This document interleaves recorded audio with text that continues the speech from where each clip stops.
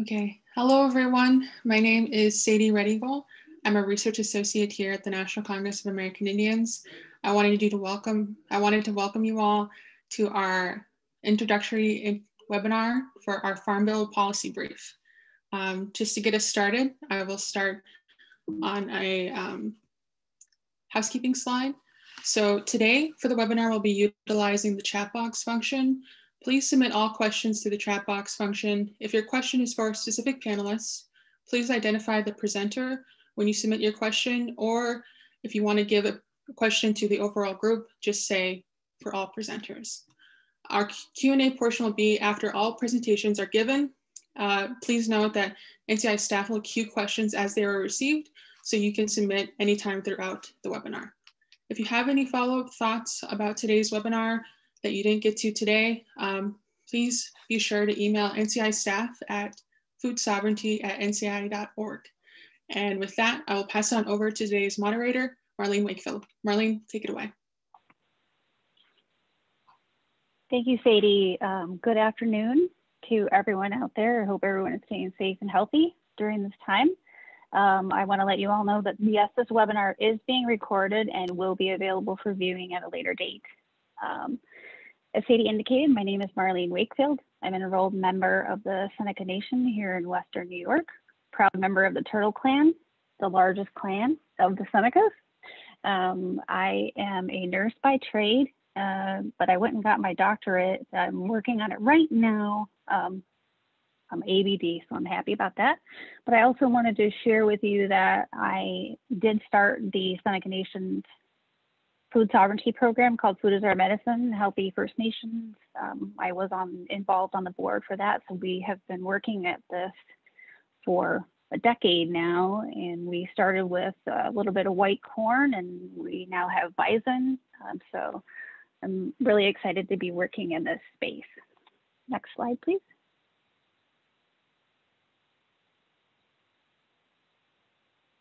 The Tribal Food Sovereignty Advancement Initiative at NCAI is part of the Tribal Governance Department. We have had involved in some activities since 2018.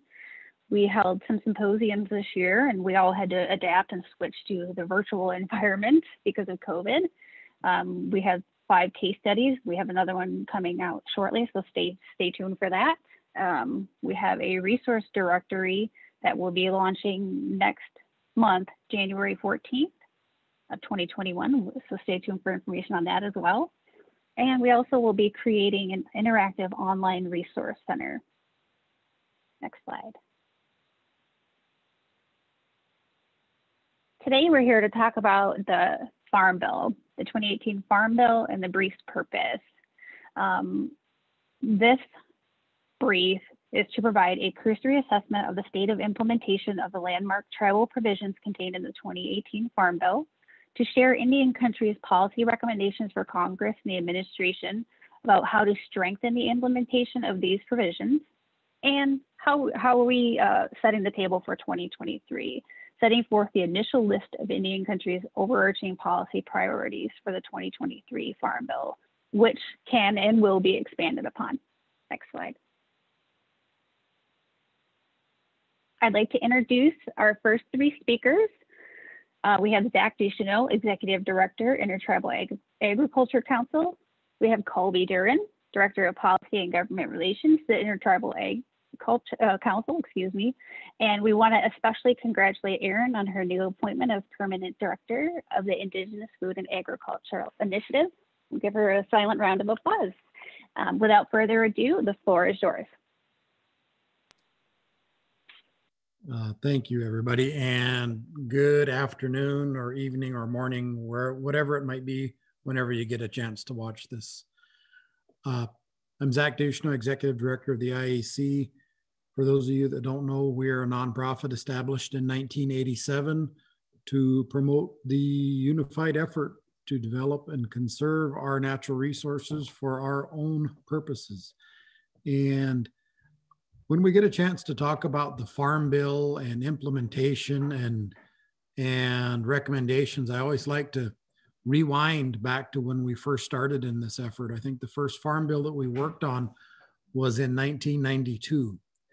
And prior to that, if you look back to the 86 Farm Bill, Indians and tribes were mentioned less than 10 times throughout the entire 1,100-page document. The IAC partnered with our other national organizations to start to rectify that shortly after we were formed. One of the first things that we looked to do is empower tribal nations to be able to control their natural resources and pass and promulgate the laws under which the BIA even administers or delivers their services in Indian country. So in it became apparent that a standalone piece of legislation was going to be needed for that. So in 93, we were able to get the American Indian Ag Resources Management Act passed by Congress in order to empower tribes to do that. To this day, we have yet to have a tribe fully adopt an ag resource management plan and fully implement that tribal authority. So the reason I bring that up is there's a continuum to these things that we have to maintain and see to and nurture almost in order to bring them to fruition. So the initiatives that were highlighted as the successes of the 2018 Farm Bill were things that we didn't quite get to as a nationwide coalition of similarly aligned organizations in advocating for things in the 2012 Farm Bill, which happened in 2014. And those 2012 and 14 recommendations came forward from 2008, et cetera, et cetera. So while we did make significant ground because of the resource that we were able to commit to this effort in 2018, there's still a lot of work to be done. And one of the things I've been fond of saying as we have these meetings all across the country, talking about the run up to the 2018 Farm Bill, patting ourselves on the back for having such success once it was finally passed and signed into law. We should really be looking at the 2030 or 2034 Farm Bill for where we want to be as Indian country agriculture and food systems at that point in time, and how we want to use the opportunities to educate policymakers about that vision and bring those to pass in the interim. So I don't know what we've got for a next slide here, but I feel like I'll talk a little bit about the Native Farm Bill Coalition and how we were able to muster those resources. We got into some conversations very early on with the Shakopee, Metawakan Sioux community, our brothers and sisters over there in South Central Minnesota, as part of their Seeds of Native Health campaign. And it's follow-up to the work of the Seeds of Native Health campaign that created the Regaining Our Future report, which really laid out a clear plan for a section-by-section analysis of what could be done in Indian country if we had the ear of the policymakers. And that caught the attention of our friends at SMSC, and they put forward $250,000 to fund this Farm Bill effort and stood up the Native Farm Bill Coalition. They also threw a challenge out there to other organizations to match that on a dollar for dollar basis. I don't know if we were ever able to recruit anybody, but that being said, the $250,000 that was spent to move tribal leadership to DC to advocate on our behalf, to bring tribal youth from all across the country to NCAI in Milwaukee to kick off the effort, really resonated and was very impactful. And by virtue of that effort, the Native Farm Bill Coalition continued after 2018. And when the Native American Ag Fund rolled out its policy initiative just last year, the IAC applied to stand up and sort of take on the challenge of maintaining this discussion about the Farm Bill on an ongoing basis. So we will be able to resource this at that same level or more for the next 3 years through the 2023 Farm Bill. And we're going to continue to raise funds to do that, looking at that 2030 or 2034 Farm Bill. The goal is really to move Indian country to self-sufficiency and sovereignty through economic development that is empowered by rebuilding our food systems. Now, there are 63 tribal specific provisions in that Farm Bill, and you see them there in front of you, so I won't read it to you, but really what the idea was as we engaged in these things. Well, let me rewind first. We were told very early on in the discussion by the policymakers and the staff on the Hill, your recommendations have to come at no cost, and we will not create new programs. So in spite of those very narrow guardrails, we still got 63 provisions into that Farm Bill, many of them moving a long ways towards the tribal management of many of the nutrition programs, the forest programs, and the like. And this is where I'll hand it off to Colby to talk more in detail about those tribal specific provisions, and welcome any conversations or questions after the fact. And I'm sure you all will get my contact information at the end of this presentation. So Colby, go ahead. Thank you very much, Zach. Hi, everybody. I'm Colby Dern. I'm the Director of Policy and Government Relations for the IAC.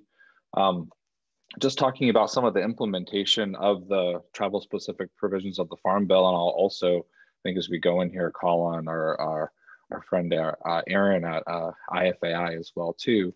So there were two pretty big provisions in the Farm Bill that focused on putting tribal self-governance at USDA for the very first time in both the forestry programs, which is a pilot project that allows tribal governments to manage adjacent federal Forest Service lands under 638 contract agreements, and the first ones of those have been signed so far, and then also extending that to the food distribution program on Indian reservations as well too. There were, if you actually could go back a slide, we can just talk about kind of what was in it just from a high level thing. Thank you. So there were also additional conservation parity priorities. One thing we do want to highlight as something that we'll talk about implementation of is the alternative funding arrangement. This is essentially allowing tribal governments to be able to enter into arrangements to provide funding for conservation programs like EQIP and CSP to their tribal producers and to help the implementation of those practices and funding on the ground. There's also a rural development tribal technical assistance office and some specific components regarding tribal broadband priority. Rural development has such a strong ability to be able to help build out infrastructure, help support food system development in Indian country and throughout rural America as well. So having an office like that to support our friends at RD who are trying to deploy that is critically important. There's also parity for tribal colleges and universities throughout as well, looking at access to different scholarship programs, including having both tribal colleges, universities, and state land grant institutions having a native scholarship program as well, and those have gone out. And then I'm sure most folks are familiar with the legalization of hemp and also the inclusion of tribal regulation of that. So all of the 63 provisions are through 11 of the 12 titles of the Farm Bill. The only one that doesn't have one, just out of full disclosure, is the energy title, and that was because this time around it was just paper thin. So if we go to the next slide, we can talk a little bit specifically about some of the implementation of it. And I think I might pass it off to Aaron to talk about the FDIPR implementation of the 638 pilot. Absolutely. Thank you, Colby, and thank you, Zach. And thanks to everybody at NCAI for hosting this afternoon and letting us talk a little bit about the exciting opportunities for Indian country policy in the 2023 Farm Bill. I'm going to give just a little bit of a rundown of some of the FDIPR provisions. I think that the biggest change in the 2018 Farm Bill that we saw that we're still kind of waiting on implementation for, unquestionably, is going to be that 638 authority for the FDIPR food procurement. This is the first time this authority has ever applied to USDA, and what this demonstration project will do is acknowledge tribal sovereignty by enabling tribal nations and Indian tribal organizations, or ITOs, to source food directly for this package. So rather than having USDA or the federal government be in the role of selecting which foods are best for a tribal community, the tribal nation will be doing that decision making and doing that food procurement. So really a strong acknowledgement of tribal sovereignty through that particular provision. It's really exciting. The Farm Bill, just so you know, high level overview, put really limited requirements directly on that package. There are really only 3 that we see in section 4003B of the Farm Bill. And that's a requirement that foods procured by tribes for this be domestically sourced, which is exactly the same as you would see in the USDA food package. Foods for this provision also need to basically swap out a food that's already in the package. So tribal nations will be able to choose a food that's in the food package that's being offered to their community right now that maybe isn't as popular, something they want to replace with something that they are sourcing on their own from vendors that they identify. And then the third is that the foods for this have to be the nutritional equivalent or higher for foods in the food package currently. We're seeing a lot of interest around Indian country from tribal nations in procuring food under this provision. A lot of tribes are really looking at ways to include more traditional foods using this provision. So I think that nutritional equivalent standard will be a fairly easy one to meet, especially for folks who are doing that traditional food sourcing. Tribal leaders have really been working with USDA even before the Farm Bill was passed, talking about the need for more acknowledgement of tribal sovereignty through authorities like 638 for FDIPR.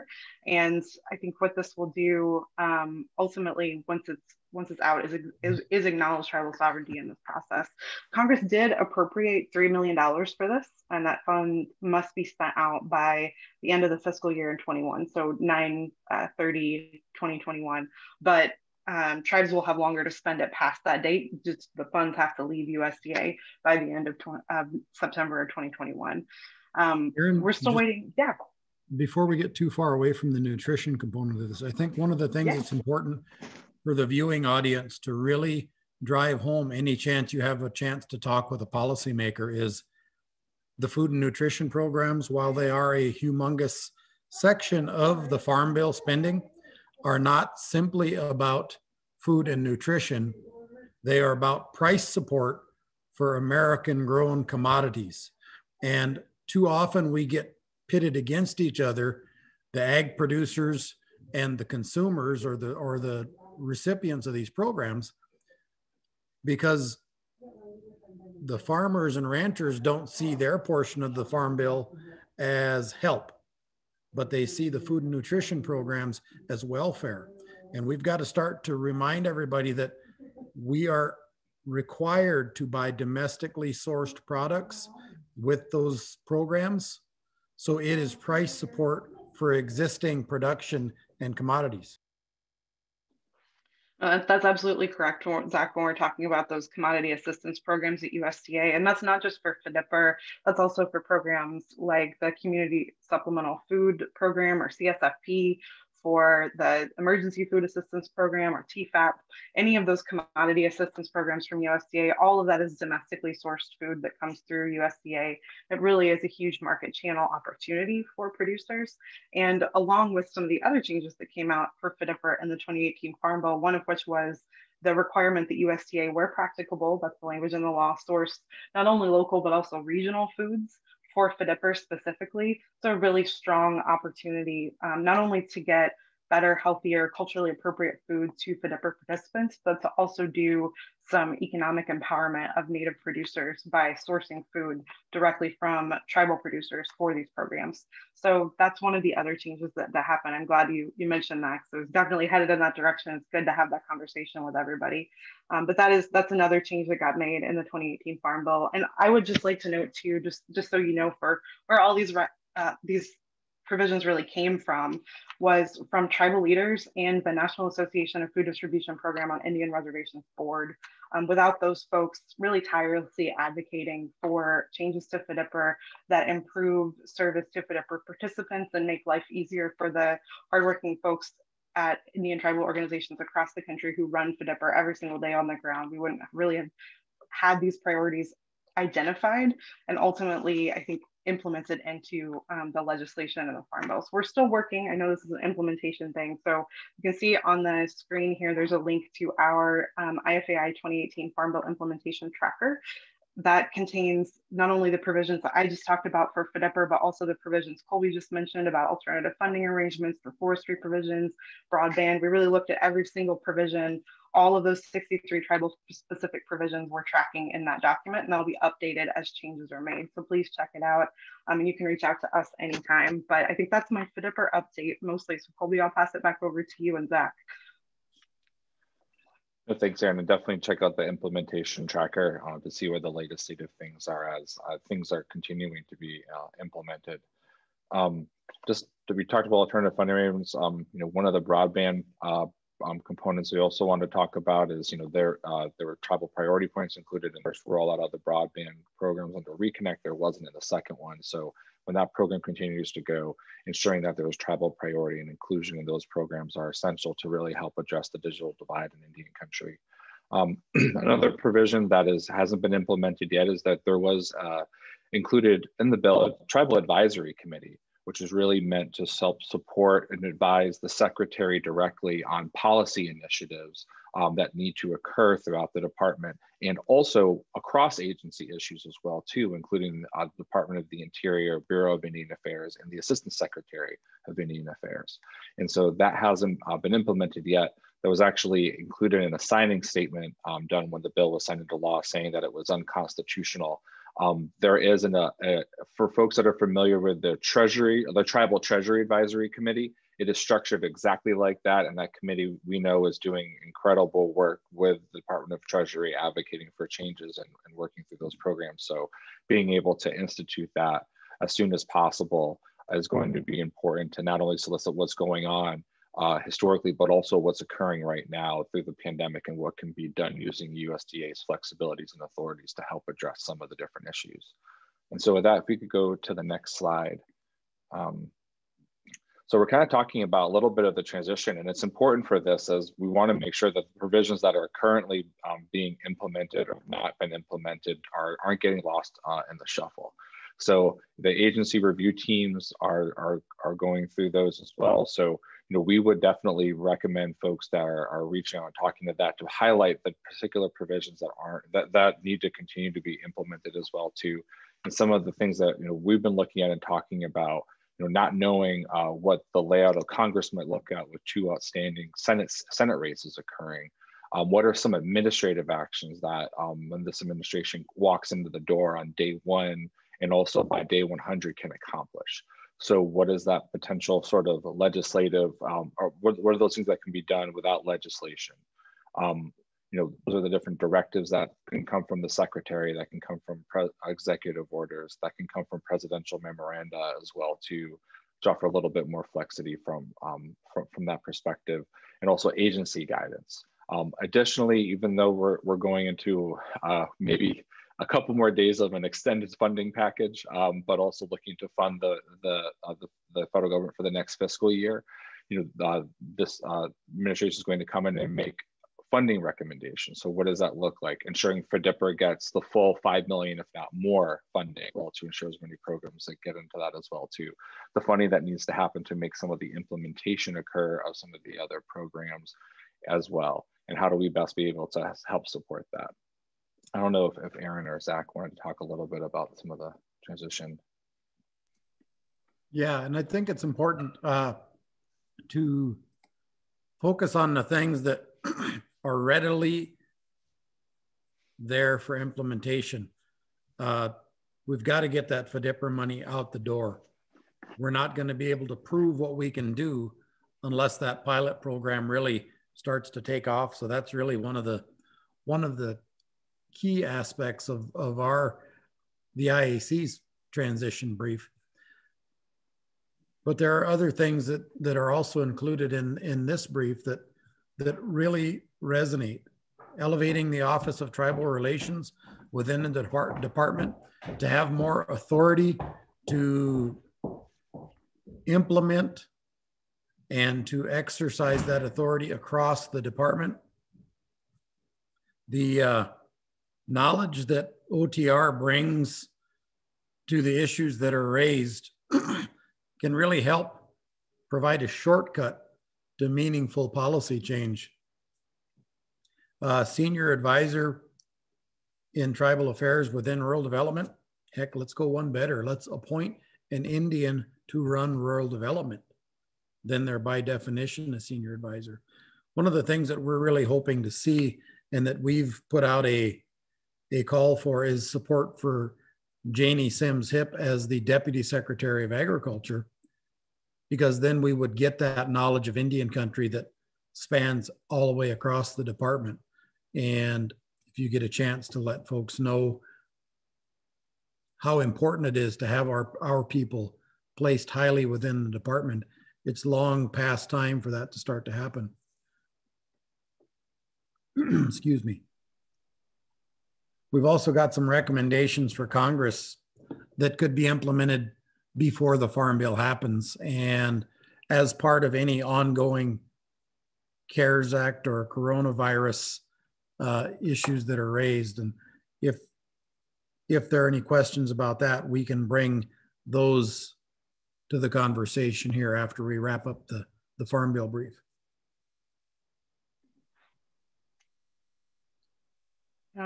And I think I would just echo Zach's comments, especially about the FDIPR 638 implementation. Like that money absolutely has to be spent.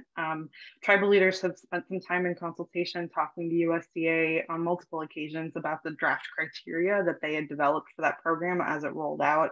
The last round of draft criteria we saw came out in October, and it really did respond to a lot of the concerns that tribal leaders had about the first draft, which was released earlier this year in the summer.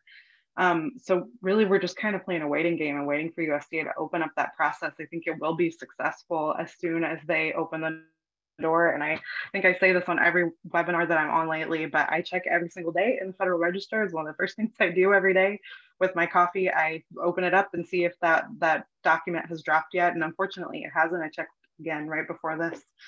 So that is as current as I can make it for information updates there, but they really do need to open up that process, because there is an opportunity in future appropriation cycles to get more funds. As Colby was mentioning, like that's a request that could be included in future president's budgets to fund that at the full $5 million or even more that the Farm Bill authorized.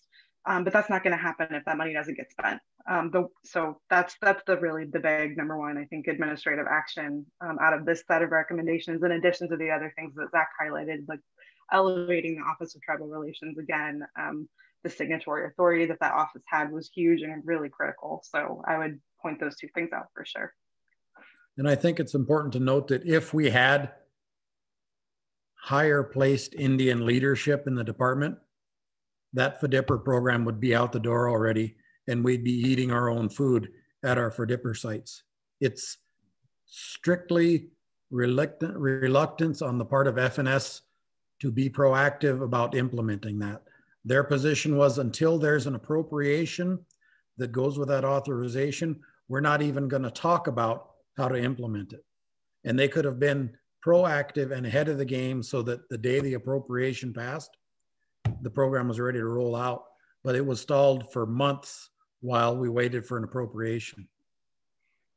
Yeah, and I think that really does speak to the need not only for that senior leadership, but also for more Native people to be involved in career staffing levels at the department as well. A lot of the barrier has been just not understanding 638 as it applies to USDA, because it's never applied to them before.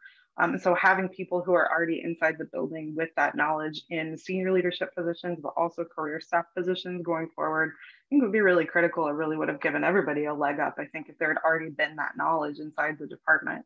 So that's part of what we're waiting on as well. But I know that's another priority that's on the brief, and another priority you had mentioned, just making sure that we're seeing American Indian and Alaska Native folks actually working for the federal government within USDA too. So.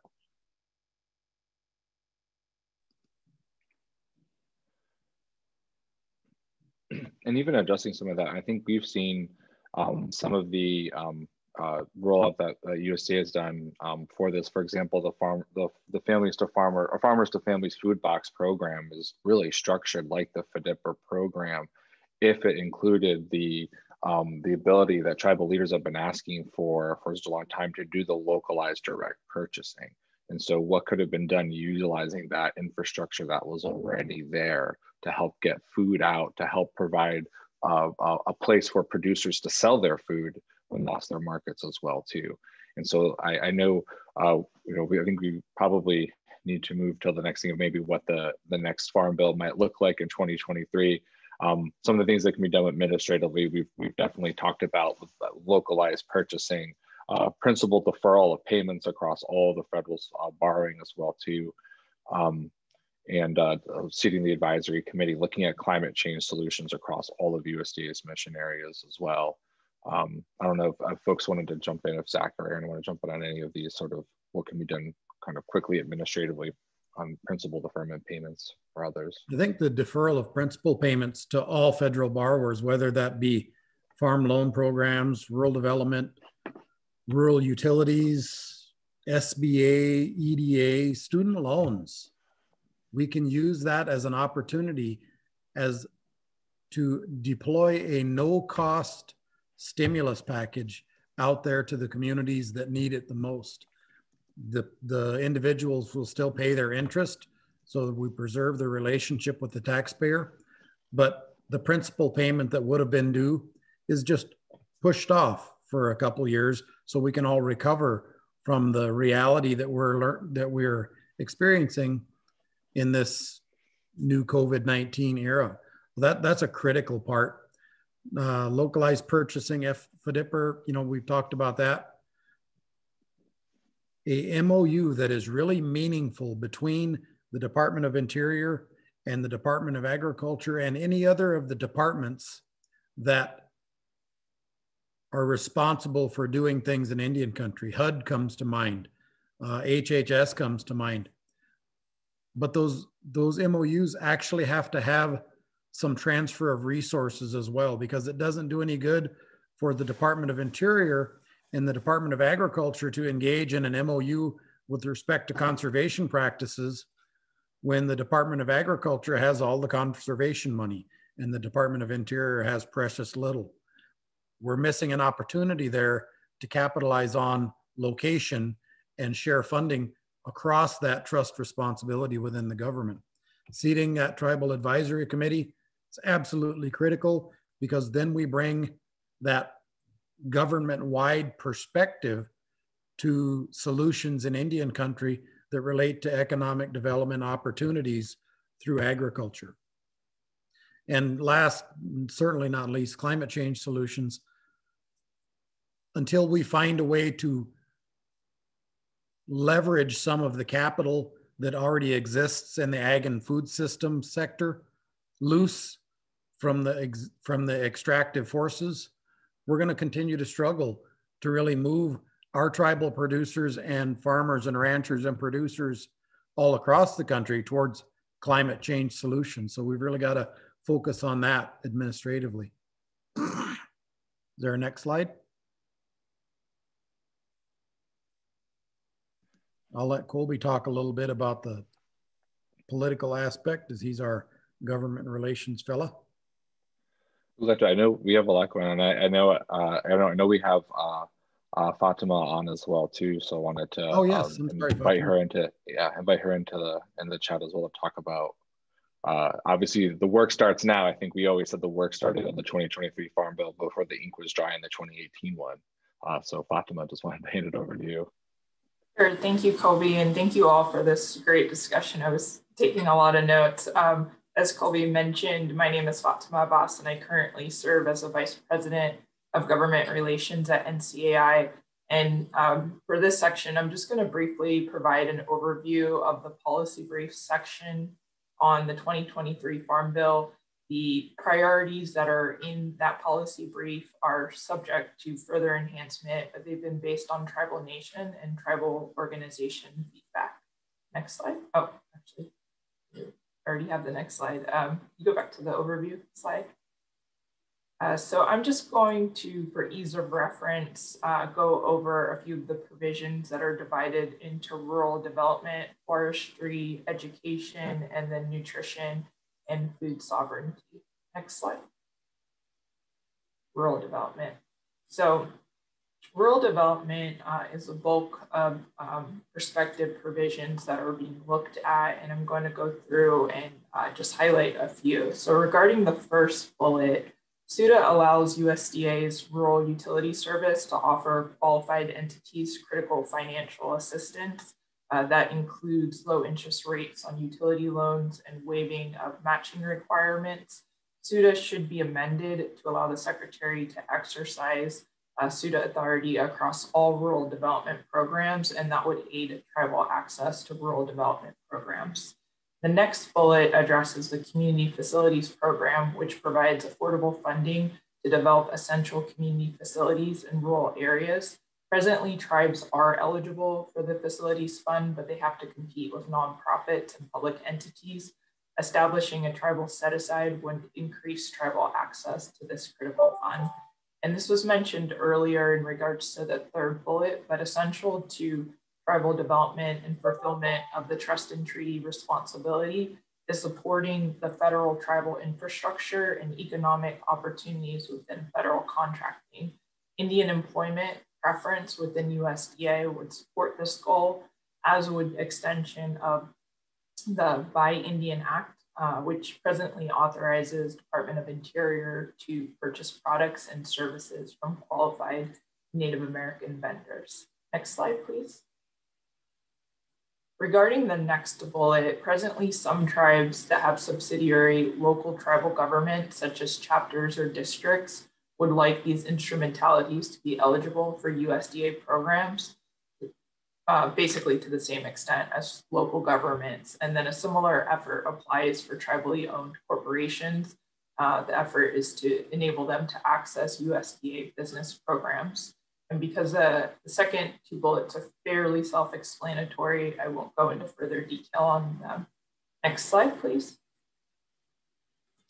Brings us to forestry.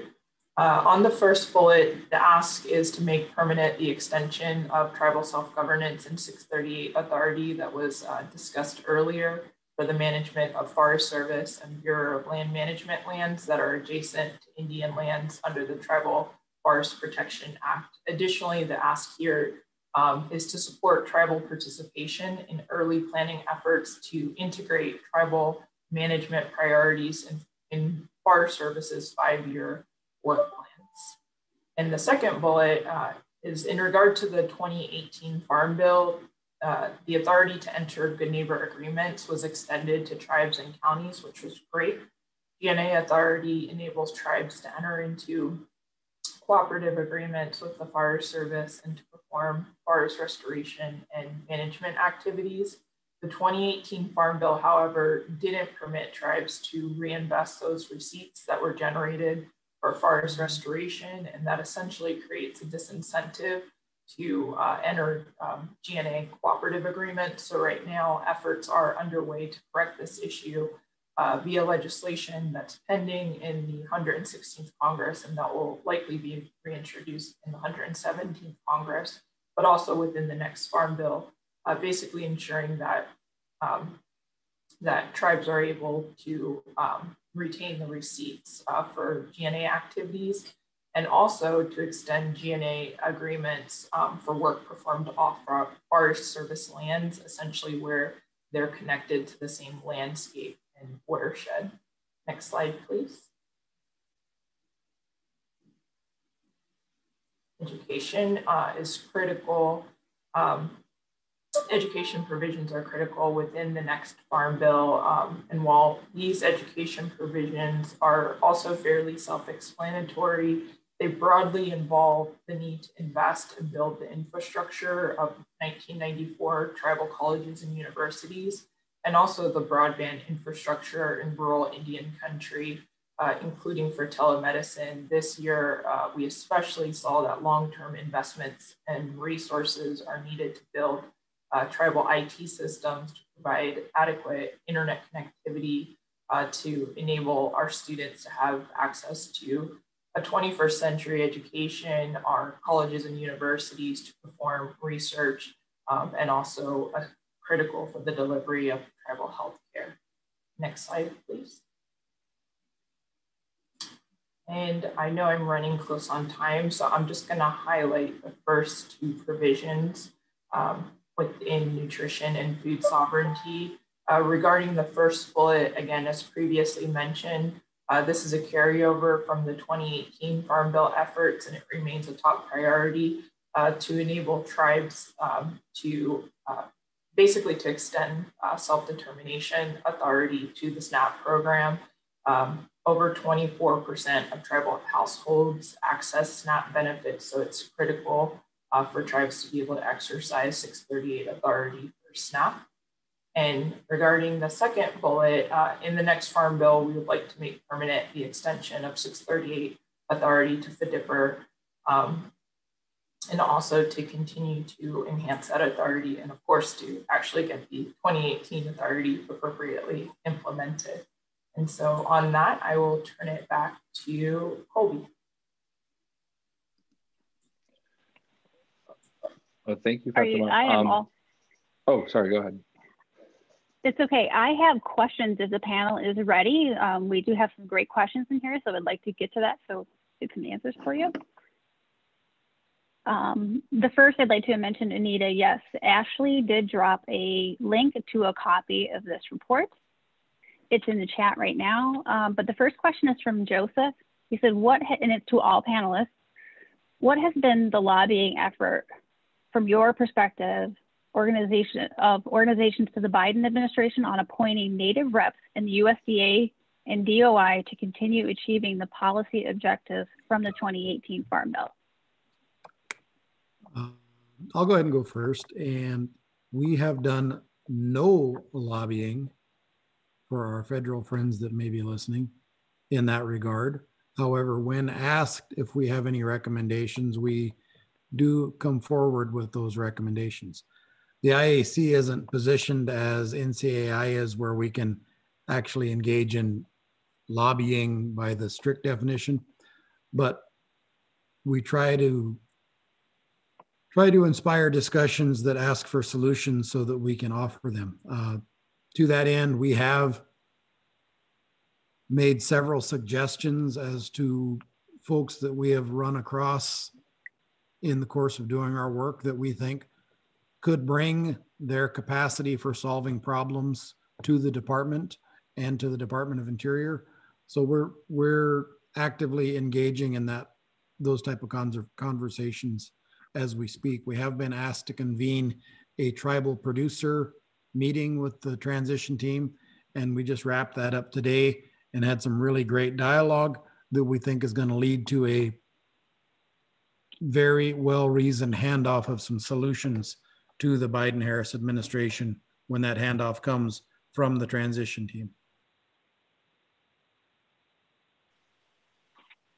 Sure, and I'll follow up on Director Ducheneau's comments. NCAI recently passed a resolution, which I'm going to drop into the chat box, that calls for the nomination of a Native American for Interior Secretary. And while that resolution is focused on Interior, we do broadly support Native American appointments throughout the administration.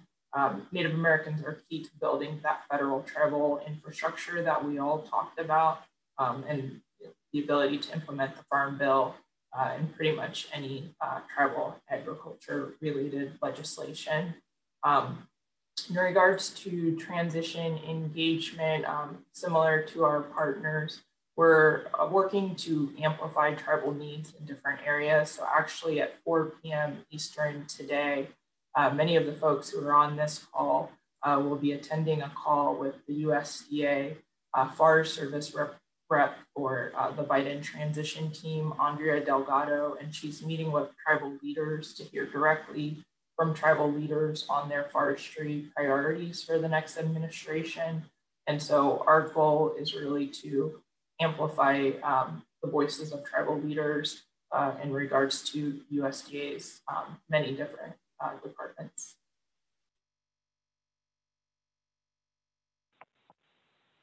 Aaron or Colby, I just wanted to give you an opportunity before I jump to the next question.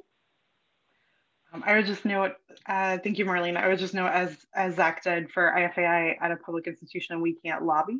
But as the research partner to the Native Farmer Coalition, like we certainly can explore administrative options for USDA to be able to staff up more with Native folks. And you can do that with position descriptions, for example, within USDA. And so that's certainly something that's on our radar as a research partner.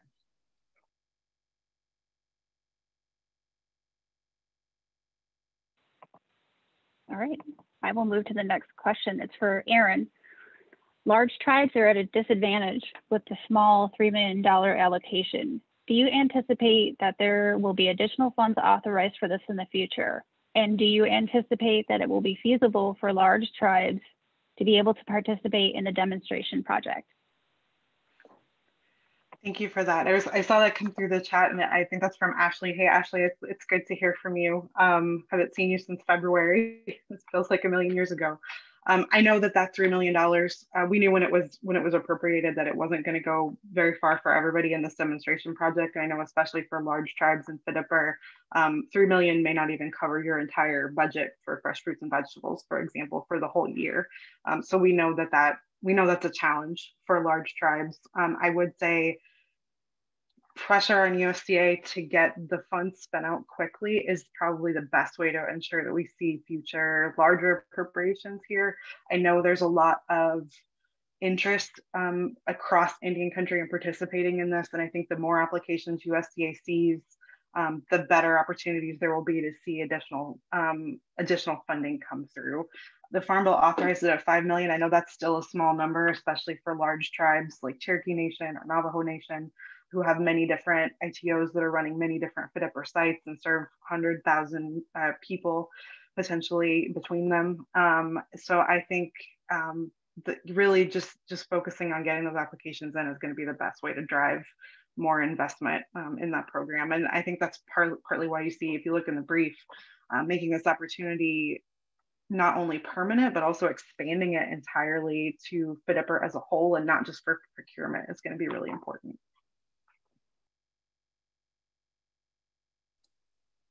I think it's important to have a little conversation about the institutional purchasing that we do control in Indian country. There are many tribes that are doing self-governance compacts and self-determination contracts with their schools and with their Indian Health Service facilities. You're in control of the purchases there too. Buy that food. It's federal money that you have control of, where you can buy that food yourselves.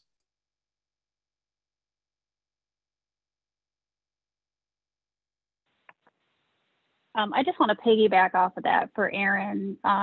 You mentioned getting the applications out there. What barriers do you see that tribes are not? Is it a technical assistance issue in getting more of those applications in? Well, the big barrier right now is definitely that USDA hasn't opened the door yet. We are waiting on USDA, and as soon as USDA does that, one of the things we're working on at IFAI is sort of a technical resource and assistance guide for tribes and ITOs that want to apply. We're waiting to deploy that until we see the door open at USDA and make sure that whatever we send out comports entirely with their final criteria. I do think that what was released in October will likely look pretty much exactly like the final copy, fingers crossed, because I think it really was very responsive to Indian country's requests to USDA. But that's the biggest barrier, is just waiting on USDA. So as people are having conversations and identifying priorities, that's why that's such a big one administratively, because that is entirely in USDA's hands.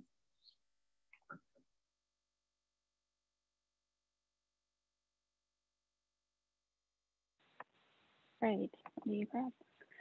Leon asks to all panelists, how does a tribe nominate a person to the proposed TAC, and who will select the members? I'm glad to take that one. So the devil's in the details about how to be able to get nominated. It needs to be implemented first. Regarding who's that, so there are appointments that will occur from the Secretary of Agriculture. They will make those appointments for some of those. There's also congressional appointments as well too. So both the chairs and ranking members of the House Agriculture Committee, Senate Agriculture Committee, Senate Committee on Indian Affairs, each get to appoint people to it as well too. As I mentioned earlier, I may have glossed over, it's structured just like the Tribal Treasury Advisory Committee as well too. So it has the both joint congressional and administrative appointments to it as well. So, typically how those go is depending on who is chair or ranking of the committees, they sometimes look for representatives from within their states as well, or neighboring states to be part of that. The USDA ones, the USDA will probably have to come up with its own process for how to go about doing that as well. But so hopefully it'll get implemented, and then we'll be able to get into how people can get appointed to that to advise the secretary on it.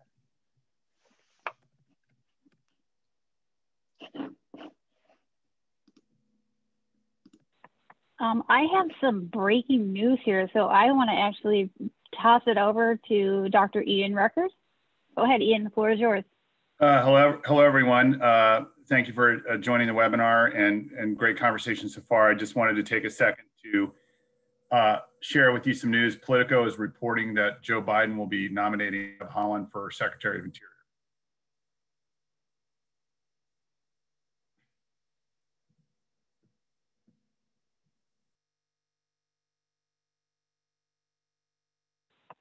That is great news. That's definitely something that we need, a big win, and then hopefully Janie will follow. I do have one more question for you all. This is from Ted. He says, hi friends, nice job. I appreciate the recommendation that Indian preference be extended to hiring at USDA. Until that happens, what can USDA agencies do to better recruit and hire Native people? It's a great question. I'll go ahead and weigh in here because we've had some experience with that. The IAC, in partnership with TFSAI and others, have had a professional development initiative that's ongoing for 10, 12, 15 years. Oftentimes we get our youth, as they're engaging in their higher educational endeavors, right to the precipice of participating in USDA pathways programs or that type of deal. And then the wheels come off because USDA doesn't decide on those positions until March.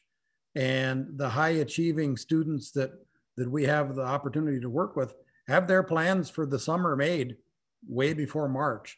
So more local control, more local authority with regard to these intern positions and staffing positions would be a great starting point.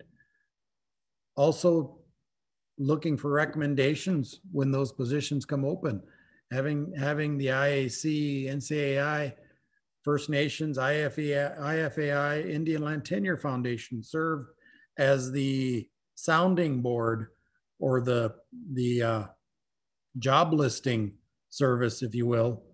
We've got a lot of great talent out here in Indian country, and we've got to find a way to get them into those positions where they can help move that policy and bring their knowledge about their community to that program. Yeah, and I think those are amazing suggestions, and I would just piggyback off of what Zach said and add, definitely see us as a communications partner when there are job listings that go out. We would love to help spread those around to make sure they're getting in front of folks in Indian country who are excited about taking on those kind of opportunities.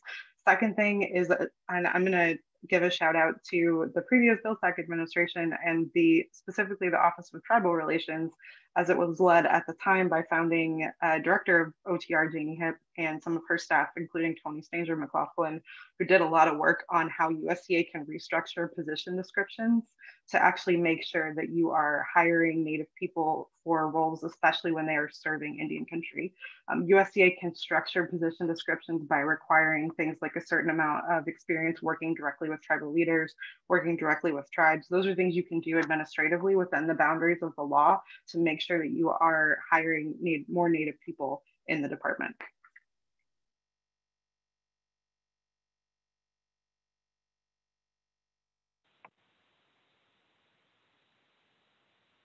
we have one comment / question for Bryce in the woods. I love your name. If there's any discussion on regenerative soil. Hey, Cola, how you doing? I've got an answer for you. We've got a significant emphasis on how do we empower producers, community members to really take an active part in building soil health, doing regenerative soil practices. And until we address the underlying issue of the inability to access finance, which I know you're personally challenged with your community organization, access finance that allows those soil regeneration practices, we're going to continue to struggle. So we've got an initiative that we are trying to advocate for within Farm Bill discussions, but also through philanthropy and other institutional investors to help towards that end. Good question, my friend.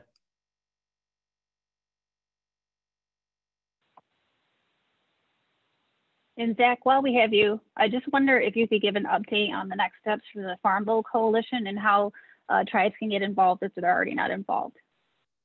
Absolutely. As I mentioned before, we were able to secure some funding for an advocacy effort for the next 3 years and bring the Native Farm Bill Coalition under the auspices, if you will, of the IAC. We're going to continue to work with all of our national partners on that, but we will be engaging in our normal regional events, our normal national events, and solicit that input there. We've also got a network of technical assistance specialists within the IAC where we can have those on the ground discussions about what's working and what's not. We'll continue to work with our federal partners on finding ways to make changes in the interim, but we just held our annual membership meeting last week rather, and did it in a virtual format where members could submit caucus issues virtually. As we hopefully transition to more normalcy for next fall, where we can do our conferences in person, we're going to roll out that virtual input capacity through our regional events over the coming year. And we would be able to get issues, highlight issues, do some analysis on what the actual policy is, whether it's a simple regulatory change, that's an oxymoron probably, or whether it needs to be a statutory change in the Farm Bill itself. That'll be our process. And we'll of course interface with our partners at NCAI to maintain that voice and that relationship in DC, so that when our tribal leaders do have the ability to get to town, we can make sure that they've got the right meetings aligned so that they can bring those issues directly to the policymakers themselves. Zach, I think Bryce in the woods, I love that, wants to elaborate, and you can go ahead and speak. He wants to elaborate. Okay, all right, thank you. Can you hear me? Yes, sir. You know, this regenerative soil, it's got a lot of indigenous concepts, and we got like 1.2 million acres, and we have a kind of a practice going on with range units and farm pasture, but also the treaty applies, you know, and it seems like we're practicing something now during a day of global pandemics, where food is going to be critical, and food sovereignty for indigenous people is paramount, you know. So I believe this, we're going to push for this regenerative practice on tribal lands and reintroducing the buffalo, and there's motions and actions by council here on Cheyenne River Sioux Tribe in South Dakota that all this would fall in place, you know, where you strengthen the families and the communities, but mainly is to create that soil by not overgrazing or overstocking those tribal lands with livestock. which is a practice, which is very detrimental to the medicines and the watersheds and everything. So it's a whole new old paradigm shift back to when the buffalo were roaming free and we were roaming with them. They made the highways that we followed. So it's going back to a practice that's all the states, I believe, and it's kind of a movement with FSA and NRCS. NRCS is calling it a pond initiative, but you can see digging a dam and having water per cows, but you can see making a pond and making it so diverse that the frogs and fish and everything that's natural to that pond is regenerative. It's really what natural law is all about. So I see this movement that really needs to catch on all these reservation tribal lands, that we need to push for that under food sovereignty and see if any tribes are at that level, because now you have hemp and you have going through the Senate and the Moores Act.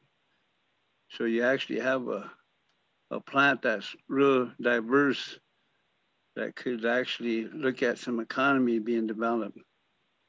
But North Dakota is way ahead of South Dakota in hemp, but now you have the other diversity, possibly some economic, socioeconomic changes for the tribes, but it all boils back to the makocha, to the land and how that land is being treated or abused or misused.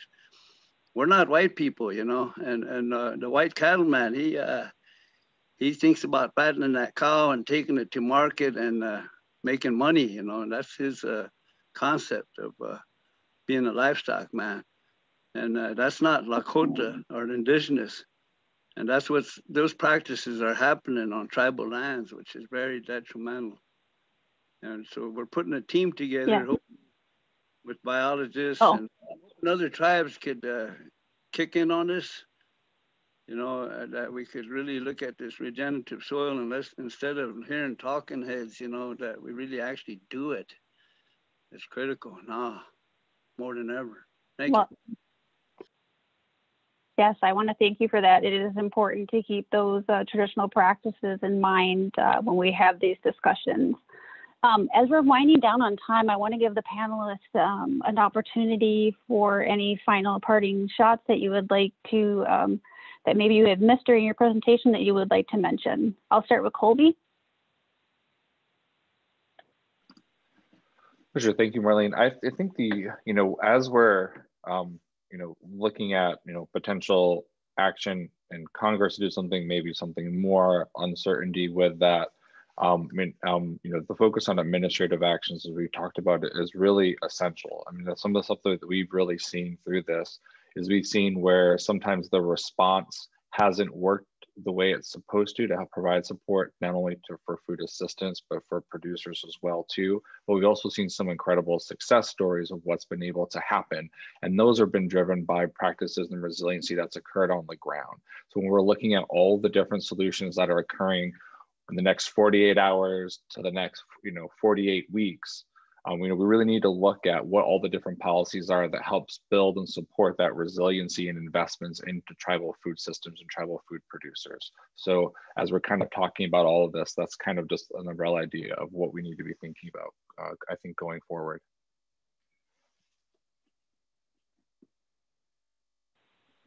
Thank you, Colby. I'll pass it over to Erin. Sure, thank you, Marlene. I would definitely echo everything that Colby said and probably just expand on that a bit and say the dialogue in government to government consultation that the USDA has been able to have with tribal leaders on FDIPR in particular has been a huge driver for change and positive change for Indian country in that program over the last several years. And I would love to see a USDA that wants to look at how they can institutionalize that kind of meaningful, timely dialogue with tribal leadership across all of the 29 USDA agencies. I think that dialogue is essential. That's an administrative action that USDA doesn't, they already have a mandate to do it as a federal agency. To honor that responsibility, to honor their trust responsibility and have that government to government dialogue with tribal nations is just so critical. in rolling these programs out in a good way and making sure that things are implemented in a way that makes sense for Indian country and opens them up to all the opportunities that we've been talking about here today, whether that's better, more culturally appropriate food, whether it's a market channel opportunity and economic empowerment for Native producers. I really feel like that dialogue is so pivotal and paramount. So I would love to see more of that going forward. Could not agree more. Thank you, Erin. Fatima? Sure, and I will definitely echo Erin and Colby's comments. I would just add that I think within the 117th Congress, ag and rural development is going to be the source of a lot of opportunities for bipartisanship. We've already seen it this year, whether it's on wildfires, with discussions and agreements about prescribed fire, even within climate change and resource management, there's a lot of commonality. So I think as we're going to be discussing the 2023 Farm Bill, I would say it's critical for us all to also think, what can we move forward in the next Congress, whether it's part of a COVID package or any other package that comes together, maybe another, well, infrastructure is definitely on the table, but you know, there's going to be a lot of opportunities. And then administratively, similar to what Colby and Erin mentioned, the Biden team's priorities for the Build Back Better framework is COVID-19, economic recovery, climate change and equity, and tribal agricultural development and rural economies are critical to all of those items, whether we're looking at climate change or economic recovery, building basically the base of America is critical to all of that. So I think we're going to see a lot of exciting opportunities within the administration and within Congress. And going to Director Ducheneau's earlier comment, I think connecting tribal advocates, leaders, community members to those opportunities to advocate for these broad goals, I think will be critical for a lot of the organizations.